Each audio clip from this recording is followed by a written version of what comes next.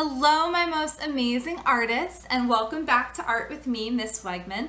What we're going to do today is we're going to create an optical illusion where you're going to create a piece of artwork that, if you choose, can help you make it look like you are blowing bubbles right out of a flat piece of paper. I know you're thinking, what, Miss Wegman? That doesn't make any sense. Well, let me show you how to make it.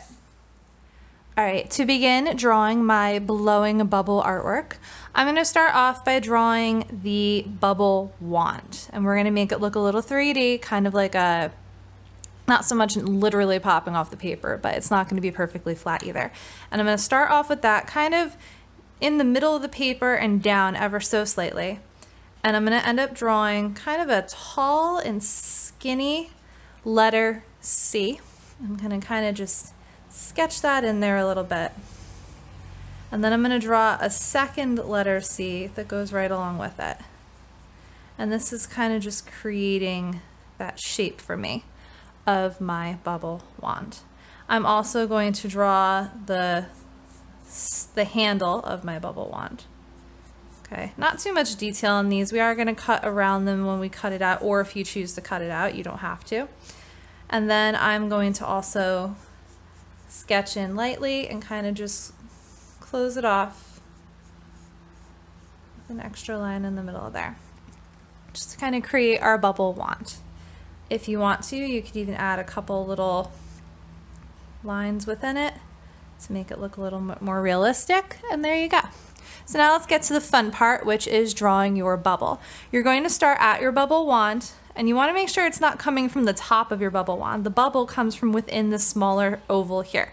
So starting from in there, I'm going to draw two lines kind of coming out of it. Almost looks like a sideways tornado type of thing. And I'm just going to sketch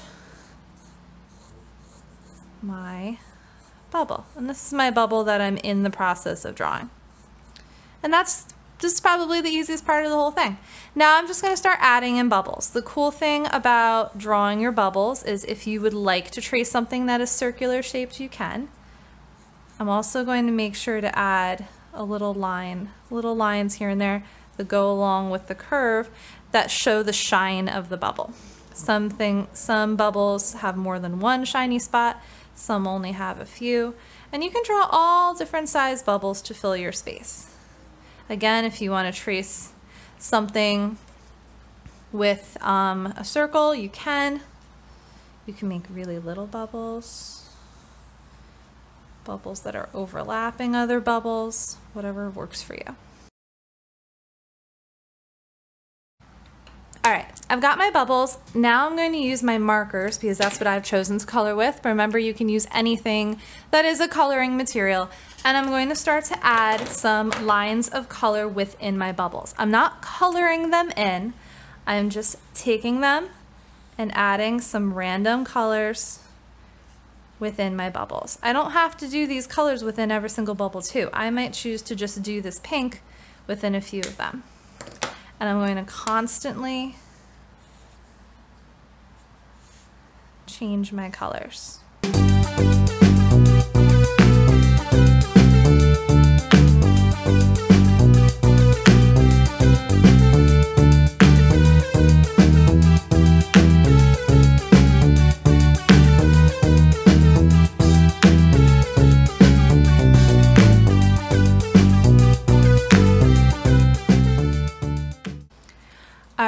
And now it's totally up to you. Either you can be done here and this is simply your drawing of bubbles, or if you would like to try and turn it into a realistic kind of photo prop, you can take a pair of scissors and carefully cut around your shape. I'm not going to completely cut next to the lines of my bubble wand.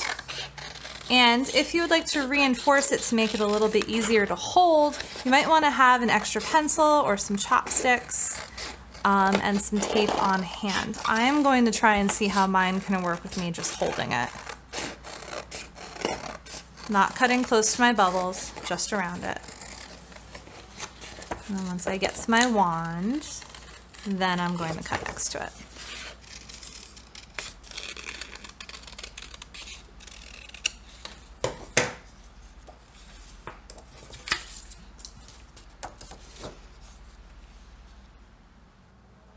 And it turns out that even though I used thick drawing paper, it definitely was not strong enough to stay up on its own. So what I did is I took a little Scotch tape and taped one of my drawing pencils to the back of my bubble wand. It's a little longer, but that's still okay. And the important part is that you, whatever it is that you're taping to the back of your bubble wand, you tape it here at the top where it's most connected to the large part of your paper. And then when I turn it around, I have created the illusion that I am blowing some bubbles. What a great prop for a good photo shoot. So it's up to you. You can either cut them out and create your own photo prop of you blowing some bubbles, or you can just keep it on the paper. But whatever it is, have fun, be creative, and don't forget to send me a picture when you're done. Bye!